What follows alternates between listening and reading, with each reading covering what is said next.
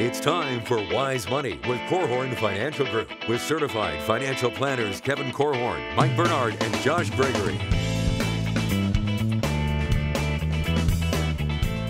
Welcome to another episode of the Wise Money Show with Korhorn Financial Group, where every week we're helping you take your next wise step in your financial life. Thanks for being here, friends. My name is Mike Bernard. I'm your host. I'm also one of the CFPs. No Kevin Korhorn today once again, but with me, next to me in the KFG studios, my business partner and fellow CFP, Josh Gregory. We love the health savings account, don't we? Yeah. And for those who are eligible to use it, they need to make the most of this amazing tax shelter. So today we're going to share 3 unique ways to optimize how you contribute to your HSA. That and more coming up on the Wise Money Show. So the HSA is a very complicated animal, but it's a very important part, if you're eligible, of your overall financial life. You got to make some great decisions. We're going to help you with it right now. If you have questions for the program, we'd love to hear from you. If you have needs as well, we're here for you also. You can call or text us 574-222-2000. That's 574-222-2000. Online, wisemoneyshow.com is where you can find us. And then all over social media, search the Wise Money Show. You'll find us there as well. So like Josh said, we do love the HSA. If you qualify for one, there are several ways that you can use it, making it an extremely versatile tool in your overall financial life, not just to help with today's or tomorrow's medical expenses. It can mean way much more in your financial life.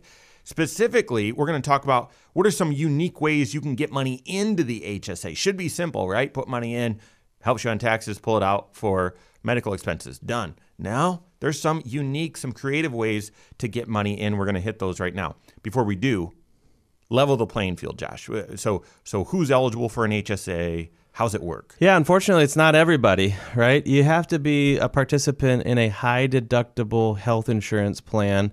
Doesn't have to be through work. It could be through the marketplace or the Affordable Care Act. A plan that you put in place yourself, but it has to be an HSA eligible high deductible plan. If you are eligible, the HSA portion of this is essentially a specialized savings account. It's a place for you to set aside money that you plan to use for medical expenses. And it's in that way kind of a reimbursement type of an account. Typically, some HSAs give you a debit card or even checks that you can write to pull money back out when it's time to pay a doctor's bill or buy some prescription medicine or something like that, pay for a procedure. Well, the benefit ultimately is the tax savings that comes from these accounts. It's not just a savings bucket that you can pour money into and have it for that health-related rainy day. No, the purpose is to get a tax deduction when you make your contribution. It sits in the account and is not taxed as it earns money. And then when you pull the money out, ultimately to pay that medical bill or whatever, you get it out tax-free as well. Most, I guess you could probably say every other tax shelter out there, you're going to pay tax either on the front end or the back end. Right. And maybe you get some tax sheltering in between, but you don't get the benefits all throughout the life of those dollars. Yeah, that's right. And so extremely unique. And then you might have heard Josh say, well, while it's in the account, the earnings aren't taxed as well. Well, what earnings? Bah. Well, there's a strategy here. We've talked about it before. We're not going to hit it in depth right now, but you could choose, hey, I'm going to treat my HSA like it's long-term money. I'm not going to touch it. When a medical expense comes up, I'm going to pay for it out of cash flow or out of other resources. I'm going to let my HSA grow. I'm going to invest that thing for the long term, okay? And that allows you to gain more interest, tax deferred, that you can then pull out tax-free. Anyway. Yeah, the principle here is that you have to use the money for medical expenses, but it doesn't have to be medical expenses you incurred this year. You could reimburse yourself years down the road, and in the meantime, just let the money sit and let it grow if you're investing it, in a more growth-oriented investment. So lots of ways to use the HSA. Very important that you're doing comprehensive financial planning. This alone might be the reason you get a conversation started with a CFP so that they can help you with some creativity on how to use it towards achieving whatever your financial goals are. Now, the purpose of this show is what are some unique ways to get money into an HSA? All right, you might You might know one or two of these. Might be a review if you're really experienced with an HSA. But we've got 3 ideas, unique ways to get money into that HSA. The first one is contributing out of your paycheck as opposed to out of your pocket. Yeah, exactly. I mean, this is really our favorite. It's good to start with the best.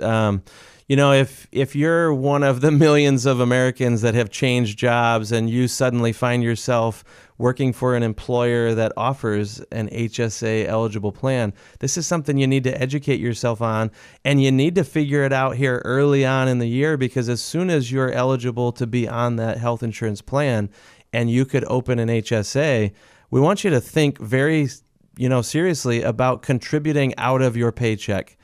Every single pay period, just like you contribute to your retirement plan, trickle some money into that HSA. And it's because it not only saves you money on your federal and state income taxes, it will also, this is a unique feature on the HSA, it will also save you money on FICA taxes. And FICA taxes, if you're not familiar with that, that is how every employee is paying into the Social Security and Medicare system. You pay your half, your employer pays their half. Well, your contributions can go in before those taxes are incurred on your new deposits into the HSA. And again, if you're not a geek like us, you might think, well, yeah, it's pre-tax, right? That's how my 401k works, 403b, that's how that stuff works. Nope, no, it doesn't. Nope. So your 401k contribution, if you're contributing pre-tax, saves you federal and state taxes. You're still paying FICA on that money. Okay. The HSA, if you start that new job like Josh said, or whatever, and you choose to, well, I'll put money in my HSA if I feel like it, or if I've got an extra $1,000 laying around, I'll just write a check and deposit into my HSA. Good. That becomes a deduction on the front page of your tax return. It will reduce your federal taxes and your state taxes if you live in a state that has them. So in that way, a contribution out of your pocket to an HSA saves you federal and state taxes. But if you have it come right out of your paycheck, if you're able to do that, if your HSA plan, High Deductible Health Plan, is a group plan, and they allow you to contribute directly to an HSA, it's going to save you federal taxes, it's going to save you state taxes, but like Josh said, it's also going to save you FICA taxes. Be aware, by it saving you FICA taxes, that means your wages that are reported for calculating your Social Security income, it's going to be slightly lower. Right. The money that you defer out of your paycheck going into the HSA, you're going to avoid the Social Security tax, the FICA tax, but you're not going to have that portion of your income show up in the Social Security calculation. For 99.999% of people, doesn't really matter. Right. It's like a rounding error, okay? Social Security is based on 35 years of work history. Cutting a couple $1,000s off of the top of your income, so it's not reported and counted in your Social Security calculation, is not going to make much of a difference at all. Yeah. But you got to be aware of that, especially those of you that are really detail-oriented and looking over those Social Security statements saying, all right, did they report the right level of earnings? Note that money that you contribute to your HSA out of your paycheck, it's going to save you that FICA tax, but that money that you contribute isn't going to show up as income for Social Security. Yeah, and even if it did have a tiny little impact on your Social Security benefits years down the road, you're still money ahead by having this money in your own pocket where you can do something productive with it and let it grow. Yeah. So the big point is, with this first unique way to get money into an HSA, is you've got a choice. You can contribute out of pocket. You can contribute out of your paycheck if your employer allows you. You could do both, right? As long as you don't exceed that overall contribution limit, which we'll hit coming up. But there is a tax difference. There's a tax benefit. There's an extra benefit to contributing out of your paycheck. Now, there's a couple people that can't do that. We'll explain that coming up. We'll also hit the contribution limits and then 2 additional unique ways to contribute to your HSA. So that and more coming up on the Wise Money Show with Korhorn Financial Group. Hello, YouTube. Thanks for being here. This is the Wise Money Show. You're at the Wise Money Show channel. What you're watching right now is our weekly 1-hour talk show that airs right here on this channel, 10 a.m. Eastern Time every Saturday morning, also on podcast, by the way, but also on a couple radio stations locally in northern Indiana. That's why we have the commercial breaks. That's why we've got a specific time commitment here. So make sure you check it out. Make sure you hit that subscribe button. turn on notifications so you're made aware every time a new episode comes out. If you're wanting something that's more directed, maybe something shorter, we've got Next Wise Step videos that air on this channel as well all throughout the work week. If there's a financial concept you've thought of, odds are we've talked about it and created some content on it. So make sure you hit that subscribe button, turn on notifications so you're made aware every time we drop new content. If you have a question for the show or a question or have some needs, leave a comment below. We'll hit listener questions later on in the program. So good. All right. So we got to hit over 2% owner in an HSA or in a business S corp and contribution limits. So all right, and then we'll get into the other two. Okay. Given the option, contributing to your HSA directly out of your paycheck is beneficial. It's better. It saves you more taxes. There are some limitations you've got to be aware of. We're hitting that and more right now. This is the Wise Money Show with Korhorn Financial Group. Thanks for being here. My name is Mike Bernard. With me in the KFG studios, Joshua Gregory. Every episode of the Wise Money Show is on podcast. Wherever you listen, go check it out. Just search the Wise Money Show, subscribe or follow us there. Rate the program as well. We appreciate it.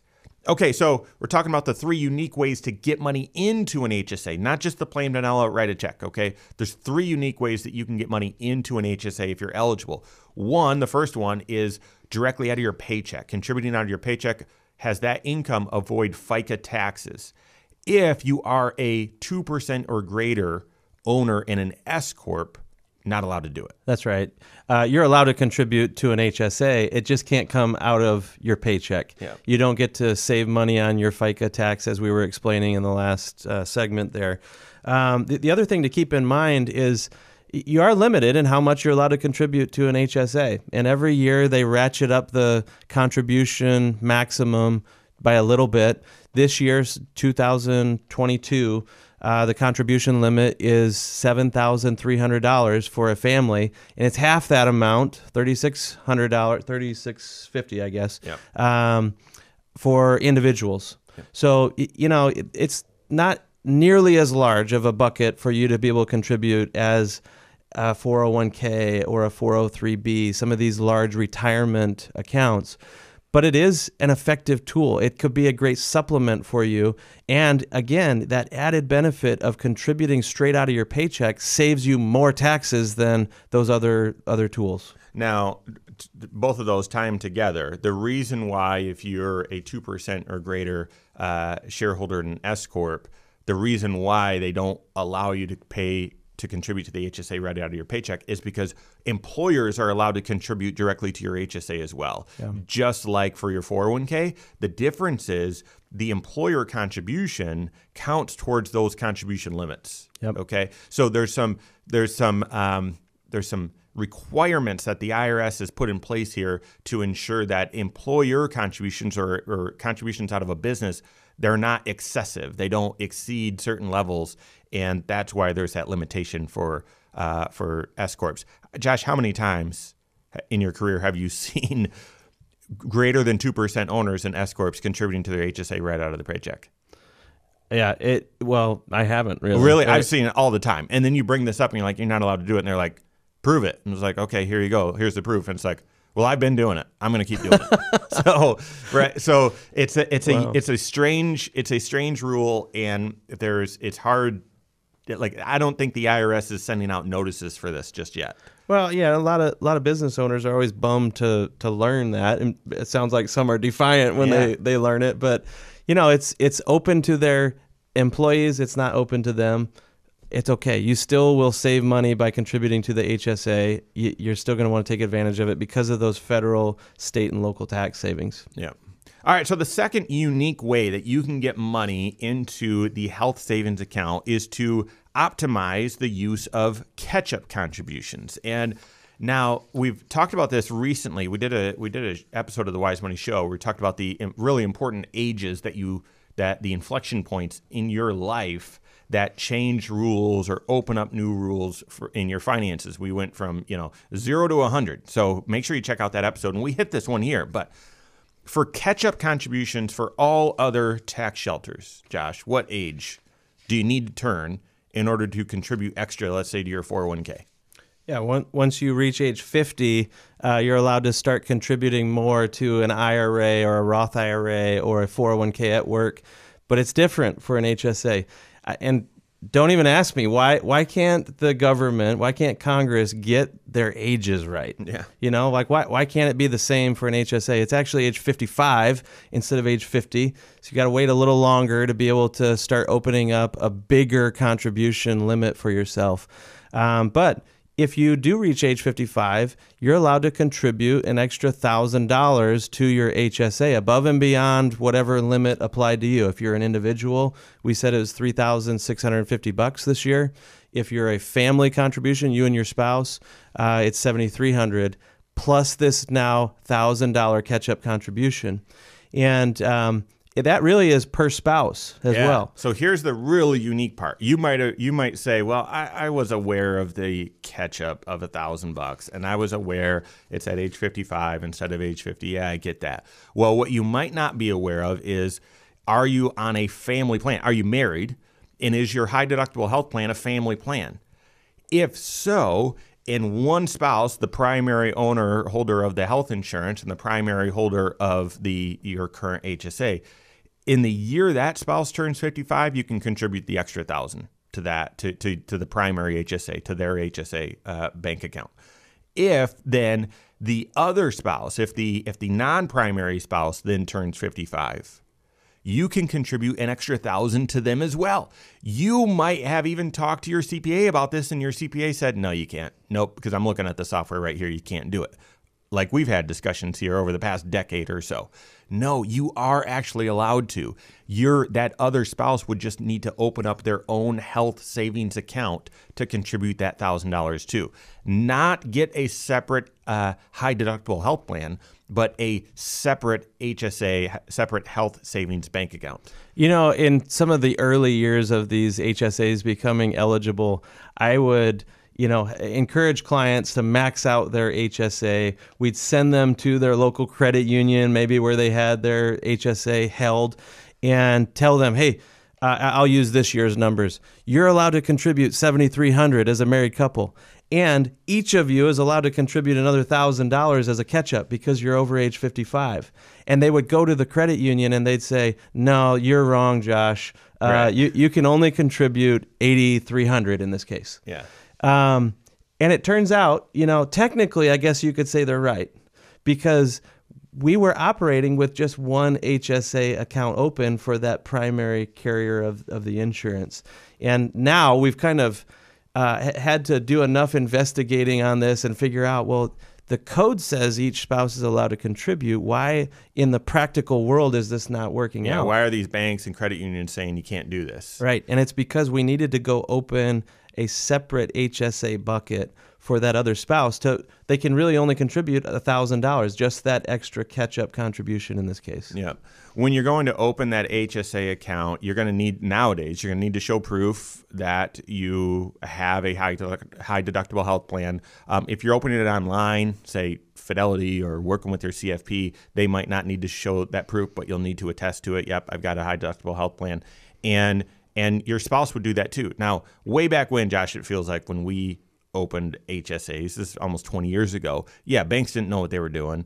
And so the thought of was, I have a family health insurance plan, I'll have a family HSA account. But no, it sort of works just like an IRA. It's one person's the owner of that HSA account. Then there's beneficiaries that are attached to it. Yep. So the other spouse would need to open their own HSA. You can use both of them, okay, but they would need to be the primary holder in the HSA. I don't know if I ever told you that. I had to go to my credit union where I have my HSA, and I needed to make a contribution for a prior year. Yep. So it was probably around this time of year in March. You can still be contributing to your HSA. It's not too late yet for last year. So they had to do it physically on a form, and I had to sign the form, and it was a Roth IRA form. Oh my. They didn't even have an actual HSA form for this.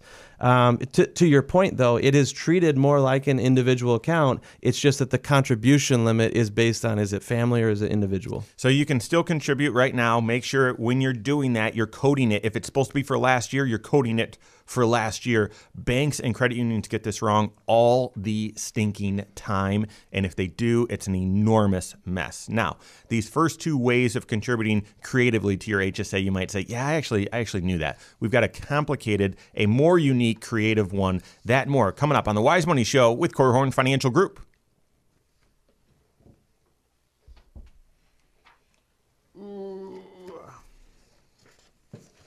Yeah, I don't remember the Roth IRA form, but I do remember going to, I'm assuming it's the same credit union, going there, and they were like, okay, if you want to contribute this for last year, here's the form to fill out. And I'm like, form? Yeah.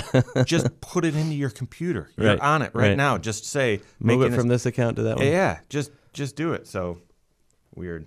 It is. And I know we've talked about this on a recent show, but I've just seen banks screw up the contribution year so many times. Yeah. Because that's the reason why I don't mind it going on a form, because it says the year right on there. And then you got proof. Yeah, but you're right. As part shareholders, we're unable to contribute out of our paychecks. So I do the contribute. I save up for it all throughout the year and then make the contribution there at the end of the year. But I don't let that slip over to the next year, even though you're allowed to. You can get up until April 15. I always do it the last week of the year. I've just got it. I'm in this pattern that I go work with Ryan, one of our CPAs, on my taxes, get it done, and then go make the contribution. Really? Same time every year. Yeah. And I usually, bring him donuts or something to butter him up. And hey, get this right, would you please? Although probably not this year. He's on quite a health kick, so I'll bring him some carrot sticks or something. There you go. Carrot cake. All right. Third segment. We'll hit this. This is going to be confusing. Then we can wrap it up if we need to, and then we'll get into listener questions. This will probably take the entire segment. So, are you eligible to open a health savings account? How are you? If so, how are you using it? Okay, and what are the creative ways that you can get money into that HSA to get even more benefit? We're helping you with that right now. This is the Wise Money Show with Korhorn Financial Group. Thanks for being here. My name is Mike Bernard. With me in the KFG studios, my business partner, fellow CFP, Josh Gregory. No Kevin Korhorn today. Stay up to date on all Wise Money content. Find us online, wisemoneyshow.com, and then all over social media. Wherever you're at, we are there as well. Search the Wise Money Show. We're talking about the HSA today, not how it works, not some creative strategies on investing it and shoeboxing and spending versus a savings HSA, that sort of thing. No. We're talking about the unique ways specifically that you can get money into an HSA and get an extra benefit. One is contributing directly out of your paycheck if you can, okay? That contribution not only saves you federal and state taxes, also saves you FICA taxes. Next, we hit the catch-up contribution, which is a unique time, happens at age 55, not age 50, and there's a unique way, if you're married, for your spouse to contribute the catch-up as well. So if you missed that, make sure you check out the earlier parts of the episode on Facebook, on YouTube or podcast. Now, this third strategy, this third unique is like really unique. Like it's fringe idea. It's not going to apply for everyone. In fact, as we share the circumstances and really how this works, this isn't like, okay, these circumstances line up, go do it. It's no, as always, these circumstances line up, go check with your CFP. See if this would make sense. For sure. So here's the idea. And this was born from our health insurance advisors working in a few different scenarios saying, you know what, this makes sense. And then they shared it with me that, wow, it doesn't make sense for a lot of people, but for those where it does make sense, really, really unique way of funding an HSA. So here's the thing. If you have an HSA eligible, high deductible health plan, and you've got yourself and any other person on that health insurance plan, whether it's your spouse, whether it's your spouse and children, whether it's you and a child because you're single, okay, then you're eligible to contribute the family amount to a health savings account because you and at least one other person are on that health insurance. You can contribute that $7,300, as Josh mentioned, okay? So take this scenario that you've got lots of resources, okay, either lots of income or lots of income, but also other assets. And your number one priority is, how do I shelter as much of this money from taxes as possible? I'm trying to fill up and maximize every contribution that I possibly can. Many people are in that boat. That's fantastic. So if that's you, okay, you've met part of the criteria. The other part is you've got a young adult child that's still on your health insurance because they're legally allowed to be all the way up until they turn age 26. Oh, I thought it was like 76 now. You're close. I think that was in the Build Back Better proposal. Oh, okay. Okay. No, so all the way up until they turn age 26. Here's the idea. And then sort of the final criteria is everyone's reasonably healthy. Now that could change tomorrow, but right now, yeah, everyone's reasonably healthy. Here's the idea. In that scenario, you and your spouse and this adult child are on your HSA eligible high deductible health plan. And that's you and at least one other person on the plan, so you can contribute the family amount, $7,300, to the HSA. Consider moving that young adult child onto their own HSA eligible high deductible health plan. Doing so will change the premium. It will. So this is why we can't blanket say this makes sense for everyone. Hopefully, your insurance premium that you and your spouse are on, that premium goes down a little bit because it's no longer family coverage you need. It's employee plus spouse, okay, or you plus spouse. Hopefully, that young adult getting their own high deductible health plan doesn't cost them a lot of premium because they either sign up for it through their employer and the cost is lower, or they don't make as much money and they're able to get it on the marketplace, healthcare.gov, with some premium tax credits and not pay as much. If that's the case, then now the family can still contribute the family amount to your own high deductible health plan, your own HSA, $7,300. But now this adult child also has their own HSA and they can contribute $3,650. If that's the case, you can contribute, $11,000. And then if you and your spouse are 55 or older, you can contribute a lot of money. The family could get a lot of money into tax shelters, into the HSA, doing this strategy. Yeah, the basic premise here is how does a family with plenty of financial means available to them, how do you utilize all the tax shelters that you possibly can? That's kind of the scenario, yep. Right? And you might throw some other tax shelters in under this mix as well. You might say, hey, that son or daughter who's on your plan, they're still a dependent. They are working maybe, so they've got earned income. Maybe they contribute to a Roth IRA or you contribute for them as well. It's a way for the family. There are enough families out there that say, hey, we have more than enough resources for us to live out life and achieve all the goals that we have. There's some portion of this money that's going to go to the next generations when we pass away. Why not get started passing some of this money early? And I would say not only that, but there's enough folks out there that say, I really want to help. I see the benefit of starting early in my financial life. Yep. I really want to assist my son or daughter, my child, to start as early as possible. And therefore, yes, they now have an HSA available. I don't know how they can fund it.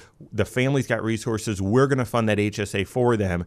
And or just like you said, my young adult child is starting to have some earned income. They don't make enough and have enough cash flow to contribute to their own Roth IRA. I'm going to contribute to it for them. I'm going to gift it to them and put the money in the Roth IRA. Same concept. Same concept. So not universally applicable, but if it is, and there's a handful of you where this strategy absolutely makes sense, work with your CFP. Yeah. My goodness. Now, if this is the case for that young adult child, that's why one of the criteria is reasonably healthy. Because if they're going to be, if they are on medications, or they are, they've got bad joints or whatever, like I do, and hit the deductible every single year, you may not want to do this because now you're splitting that deductible That's right. Yep. Exposing the family to potentially more out-of-pocket costs. Correct. If you have an unhealthy year or something. So if you're reasonably healthy or believe you're reasonably healthy, then consider this. But then the other thing is, for that reasonably healthy young adult, you then talk about, well, if the real idea here was to start early, start saving early, and maximize the use of this unique tax shelter, the HSA, then listen, child, as you have out-of-pocket medical expenses come up, don't touch this thing. You're not touching your HSA. Let's treat this money as long-term. Let's invest this money for the future, and we'll try to fund it every single year, the maximum that we can. And as medical expenses come up, that time you're on your own. You got to figure out how to budget for that. Yep, I agree with that completely. Can I tuck in one more bonus? Go ahead. So if there was a fourth, one thing that I encountered about a year and a few months ago, at the end of 2020, had a client who lost their job, was going to start a business on their own. And so they needed to get their own health insurance in place, and they did an HSA eligible plan right at the end of the year. It was December of 2020. And normally the rules say that you're allowed to contribute to an HSA on a prorated basis. So if your HSA is only open for just that one month, you can only do 1/12 of a contribution, unless you basically say that you're going to have this in place for the entire following year, then you can still contribute the maximum amount for that whole year. Yep. It was a way to totally max out the plan at the last second of the year, got them a great tax write-off when they needed it. And I don't know. That's something to keep in mind as you're working with your certified financial planner and your health insurance expert. Absolutely. Even more rare, but if it applies, work with your CFP, see if it makes sense. All right, we've got questions from fans of the show. That and more coming up on the Wise Money Show with Korhorn Financial Group. Good one. The reason I didn't bring it up, I've never done it. I've never had someone that hasn't had a high deductible health plan and then put it in place for December. Yeah. And it just happened that he was leaving an employer after having a 2-year non-compete go up, and he was ready to kind of fly the nest and needed to have health insurance. But that one wouldn't have been on my radar. That only happened because we were collaborating with a health insurance expert who has a financial planning approach or mentality, right? Yeah. How do we do more than just get a good plan in place? So that is part of the beauty of bringing your whole financial life into one plan that has different professionals with different expertises collaborating together. Yeah. Right. Yeah. So lots of kudos to our health insurance team for that one. All right. So let's hit listener questions. We'll start back at the top. Or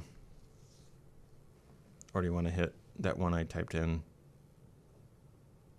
that you said was a question from? I think that's an interesting topic. Yeah. We'll see. We'll hit Steve, see how long it takes, and then maybe jump down to that one. All right. Where is that one? Down at the bottom? Yeah, it's third from the bottom. Okay. All right.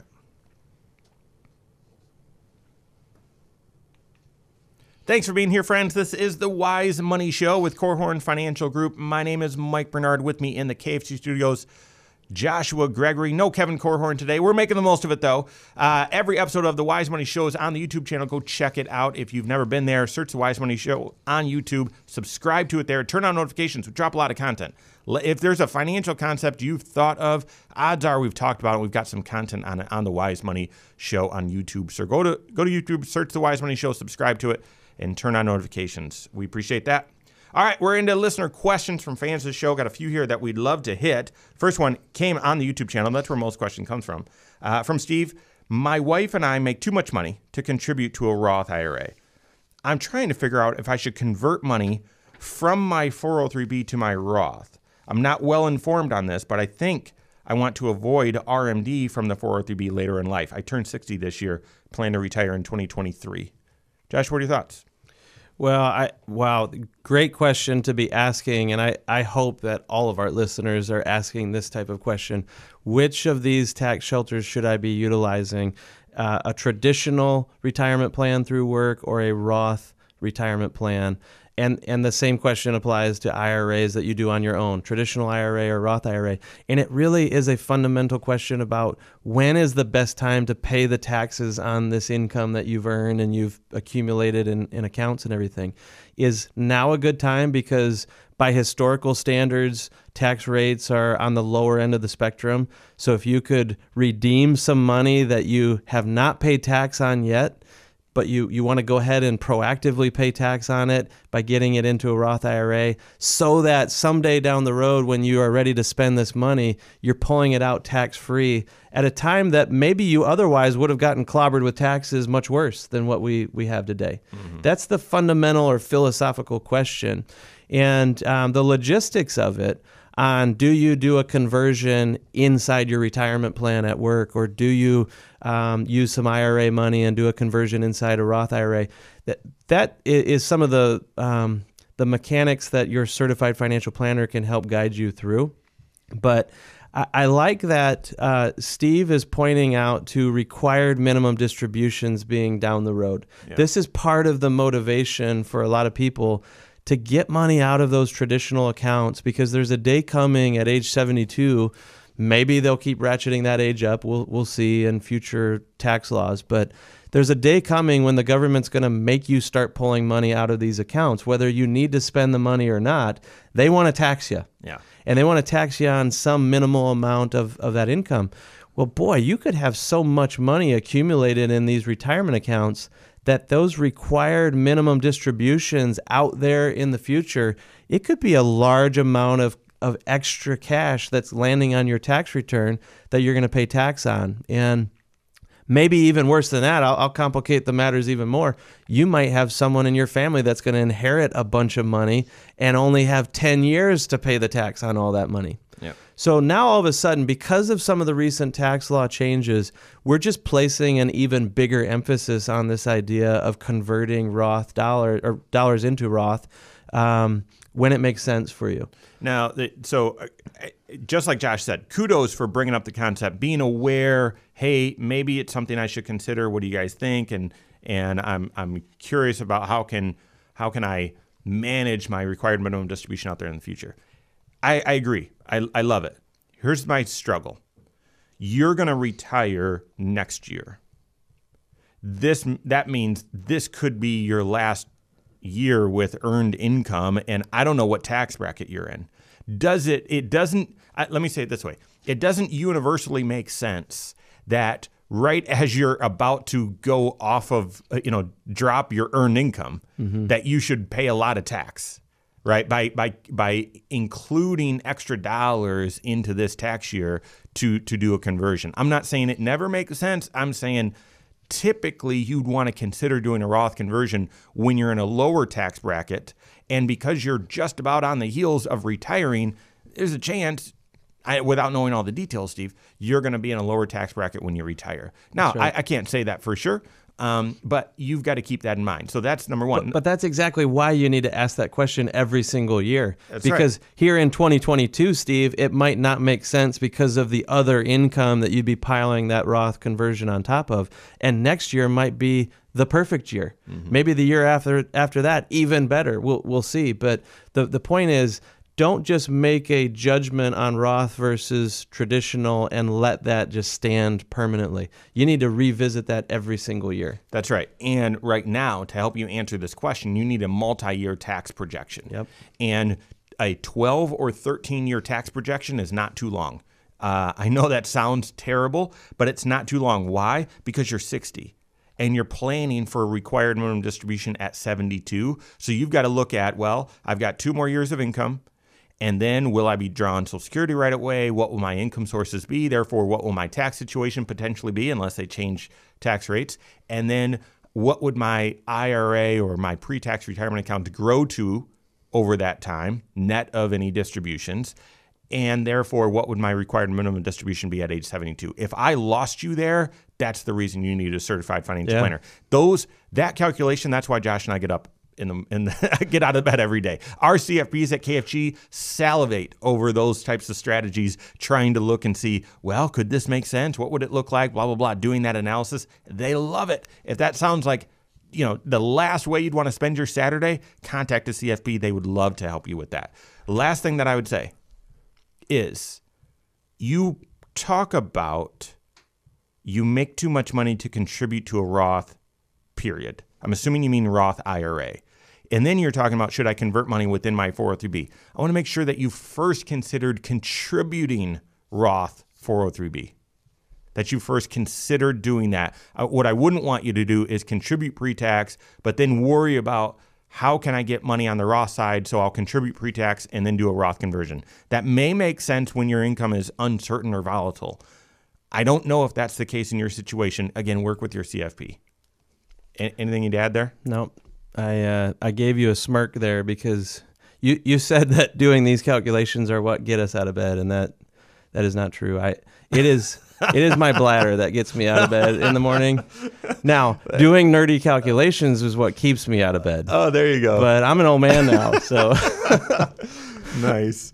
All right, next question here actually came to Josh in person as opposed to through one of the Wise Money channels here. But the situation is we've got $100,000 that we've saved up for a down payment on a house. We live pretty cheap right now. We're in an apartment in a local city in the Midwest here.